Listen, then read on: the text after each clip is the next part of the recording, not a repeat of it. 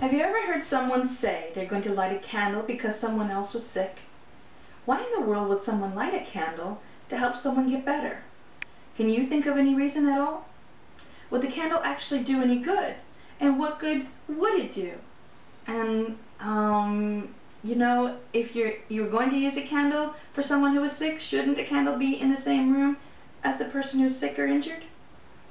Well, those are good questions. And I'm glad you asked.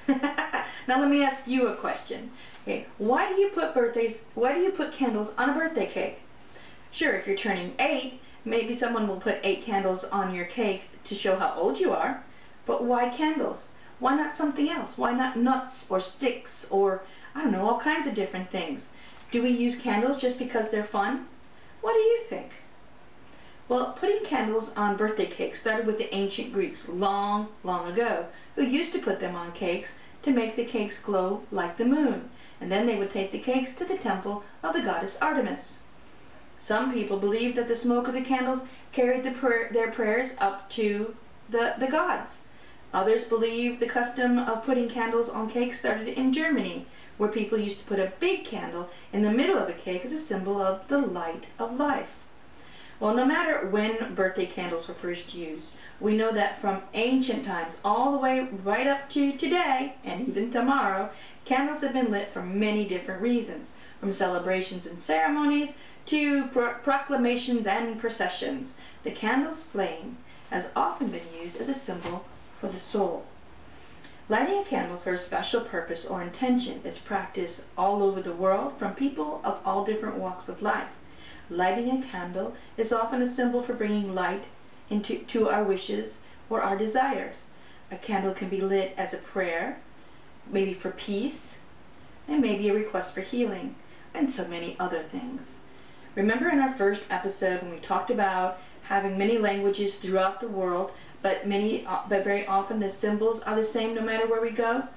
Well, the universe works the same way too. It recognizes our intentions through the signals and symbols we use. If you wanted to know, for example, what time it was, but you didn't have a watch, a clock, or even a cell phone, okay, what signal or symbol would you use? You'd point at your wrist, wouldn't you? You can do this without using any words at all, or even if nobody around you speaks the same language, you can just say, and everyone will know you're asking what time it is. How about this signal? I bet you know that whatever you're doing, you better stop it right now, right? Cut, stop, right? Okay, one more. How about this? You know what I did. I just blew you a kiss. You know what that symbol means. So if there are signals and symbols that people recognize, even when they don't use the same language, don't you think the universe knows what we're talking about? I'll bet it does. Remember, our thoughts have energy. Our intentions have energy. And if people throughout hundreds or thousands of years use the same signal or symbol or motion to mean the same thing, then you can bet that the universe will understand what we mean and what our intentions are. Can you do something else to tell the universe you want to send healing energy to someone else who's sick? Well, of course you can. You bet you can. Do you know that I'm still blowing you a kiss if I do it this way instead of this way? Sure you do. How about this? You know what that signal means, that symbol means, that motion means. How about, do you know to stop what you're doing if I do this? How about this? Okay, so there's more than one way to do things. There are many different ways to do things, including letting the universe know that you want to send healing energy to someone. But because candles have been used for this very reason for many, many, many years, it's likely this will be a good choice to use. Candles are a good choice to use.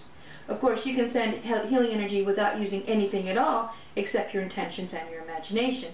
But a candle will help in 2 ways.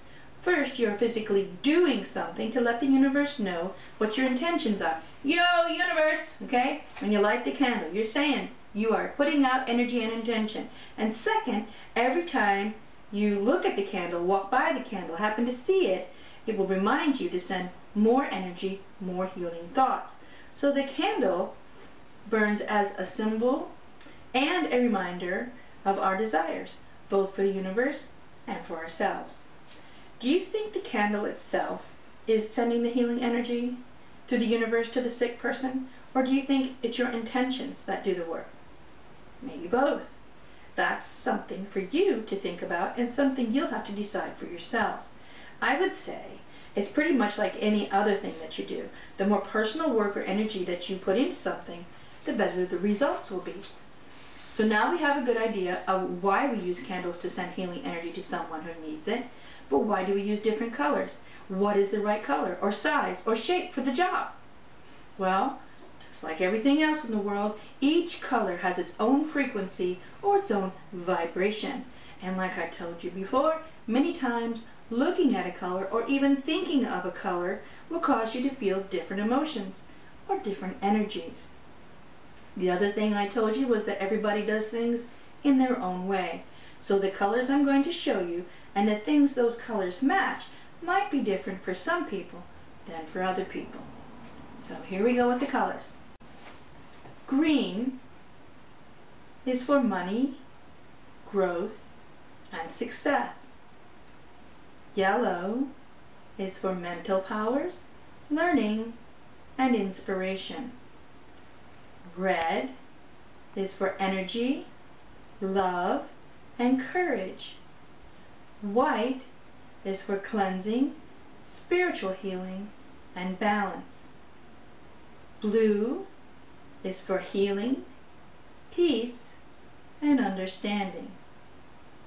Purple is for protection, success, and confidence. Black is for banishing negativity. There are other colors too, and each of these colors have other meanings too. But the most important thing to remember about magic, I bet you can guess it, is your intention. That means if you want to send healing energy to someone, no matter if they're in the same room or halfway around the world, you can use any color at all, or any shape or size. We use the colors I've shown you as often as possible because the universe understands very quickly what we want, and the colors of the candles help to make our intentions and wishes work more smoothly. But if all you have is a pink polka dotted candle and you want to send someone healing energy to help them get better, then guess what? Use that candle.